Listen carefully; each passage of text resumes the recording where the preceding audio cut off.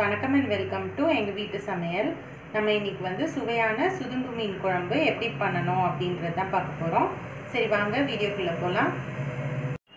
நம்ம இன்னைக்கு சுதும்பு மீனை வச்சு தான் ஒரு குழம்பு செய்ய போறோம். ஜெனரலாவே உங்களுக்கு மீன் சாப்பிட்டா அதுல நிறைய பெனிஃபிட்ஸ் இருக்கும். அதாவது நல்ல கண் பார்வைக்கு ஸ்கின்னுக்கு எல்லாம் ரொம்ப அது யூஸ்ஃபுல்லா இருக்கும்.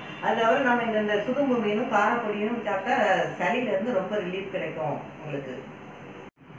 முதல்ல மீனை வந்து நல்லா நம்ம வந்து கழுவி சுத்தம் பண்ணிக்கணும். ஒரு 2-3 வாட்டியாவது உப்பு வச்சு நல்லா அதை க்ளீன் பண்ணாதான் அந்த ஸ்மெல் வந்து போயிடும். இப்போ வந்து நாங்கள் அதை க்ளீன் பண்ணி எடுத்து வச்சுருக்கோம். இப்போ ஃபஸ்ட்டு நம்ம மீன் குழம்புக்கு அரைக்க வேண்டிய மசாலா பார்த்துக்கலாம். அதுக்கு வந்து 2 ஸ்பூன் போல் காஞ்ச மிளகாத்தூள், இது வந்து தனி மிளகாத்தூள். அதுக்கப்புறம் 2 ஸ்பூனுக்கு வந்து 3 ஸ்பூன் போல் தனியாத்தூள், 1/2 ஸ்பூன் மிளகு, 1 ஸ்பூன் ஜீரகம், கொஞ்சமாக மஞ்சத்தூள். இது எல்லாத்தையும் சேர்த்து நீங்கள் வந்து மிக்சியில் சுற்றிக்கோங்க. ஏன்னா அப்போ தான் அந்த மசாலாலாம் நல்லா ஒன்றா சேரும். இது வந்து அரைச்சி எடுத்து வச்சுக்கிட்டோம். இப்போ வந்து நம்ம மண் சட்டியில் தான் நம்ம வந்து மீன் குழம்பு வைக்க போகிறோம். மண் சட்டியில் நம்ம மீன் குழம்பு வச்சா அதோட டேஸ்ட்டே வந்து சூப்பராக இருக்கும். அதுவும் நெக்ஸ்ட் நாள் வந்து நம்ம வச்சு இந்த மீன் குழம்பு சாப்பிட்டோம்னா ரொம்ப சுவையாக இருக்கும். ஃபஸ்ட்டு அந்த மண் சட்டியில் தேவையான அளவு நல்லெண்ணெய் விட்டுக்கோங்க. எண்ணெய் சூடானோன்னே கொஞ்சோண்டு கடுகும் வெந்தயமும் போட்டு தாளிச்சுக்கோங்க. கடுகு வெடித்தோன்னே கருவேப்பிலை சேர்த்துக்கோங்க. பச்சை மிளகா 2, பூண்டு வந்து ஒரு 5-6 பல், அப்புறம் சின்ன வெங்காயம் ஒரு 50 கிராம் சேர்த்துக்கோங்க.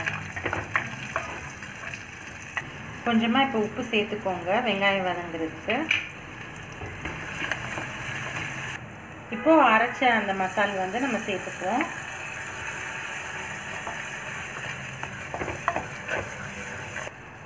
இது வந்து நல்லா பச்சை வாசனை போகிற வரைக்கும் நம்ம வந்து வச்சுருக்கணும்.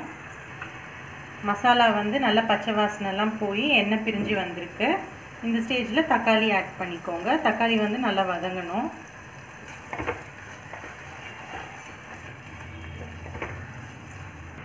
இப்போ பார்த்தீங்கன்னா தக்காளி வந்து நல்லா வதங்கிடுச்சு. இப்போ வந்து நம்ம புளி கரைச்சி ஊற்றலாம். சில பேருக்கு புளிப்பு கொஞ்சம் கூடுதலாக இருந்தால் பிடிக்கும் இந்த மீன் குழம்புல. ஸோ உங்களோட டேஸ்ட்டுக்கு ஏற்ற மாதிரி நீங்கள் கரைச்சி விட்டுக்கோங்க.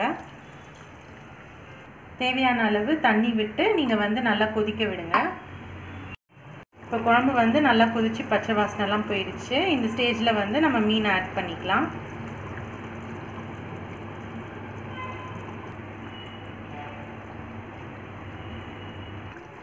மீன் ஆட் பண்ணி ஒரு 5 நிமிஷம் வந்து கொதிக்க விட்டோன்னா மீன் வெந்துடும். நம்ம ஆஃப் பண்ணிடலாம். இப்போ வந்து மீனெல்லாம் நல்லா வெந்துடுச்சு, குழம்பும் ரெடி ஆயிடுச்சு. நம்ம ஆஃப் பண்ணிடுவோம்.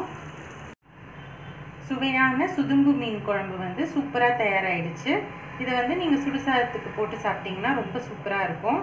இதை வந்து நம்ம மண் சட்டியில் வச்சனால நீங்கள் வந்து நெக்ஸ்ட் நாள் சாப்பிட்டிங்கன்னா இன்னமும் ரொம்ப சுவையாக இருக்கும். ஸோ கண்டிப்பாக ட்ரை பண்ணுங்கள். ட்ரை பண்ணிவிட்டு உங்களோட ஃபீட்பேக்கை எங்களுக்கு கமெண்ட்ஸில் போடுங்க. இந்த வீடியோ உங்களுக்கு பிடிச்சிருந்ததுன்னா லைக் பண்ணுங்கள், ஷேர் பண்ணுங்கள், சப்ஸ்கிரைப் பண்ணுங்கள். மறக்காமல் பெல் பட்டனையும் டேப் பண்ணுங்கள். அப்போ தான் எங்களோட ரெகுலர் அப்டேட்ஸ் உங்களுக்கு வந்து சேரும். தேங்க்யூ.